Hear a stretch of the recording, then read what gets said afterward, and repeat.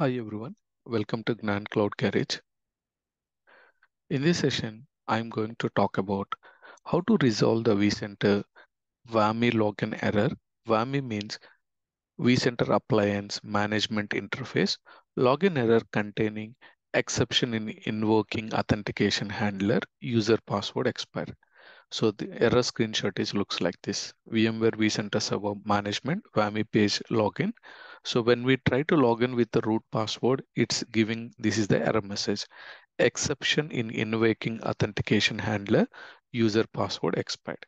So we are unable to log into the graphical user interface. So in order to resolve this error, only the solution is we have to connect to the vCenter Server Appliance command line, and then we can change the password. So let me log into our lab system.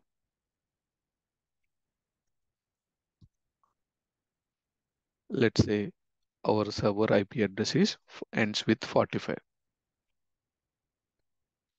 So once we log in, it clearly says you are required to change your password immediately because password is expired. So we can enter the current password.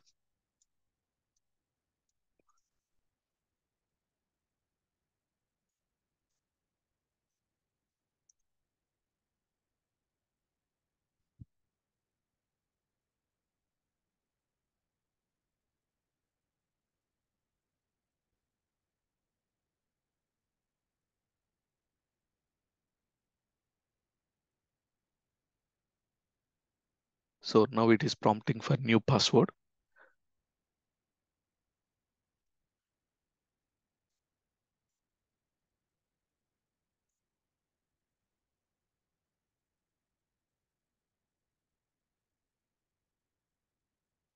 So it is prompting us to change the new password actually. So I'm trying to give in the same as previous kind of password. Let me change.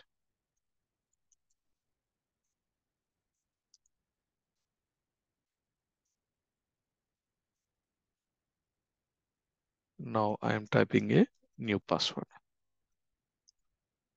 So password is changed. So let me re-log in with the new password.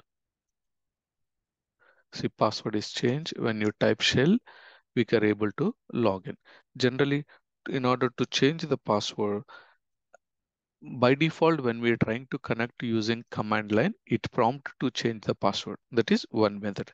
Just in case if you want to change manually again, the command is passwd space root. We can use this command to change the password.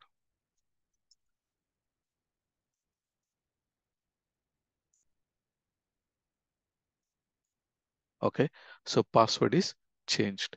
It's saying that password has been already used. So it's asking us to change the another one because it's not accepting the previous password.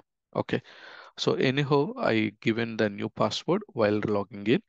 Now to verify the password expiry information, you can type the command change -l space. We have to type root.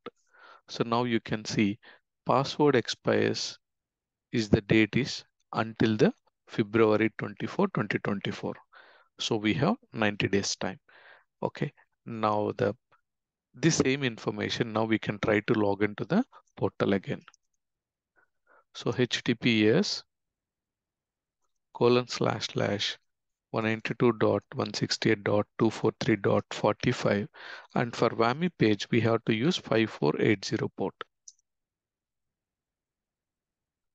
So now try to log in with the root and password.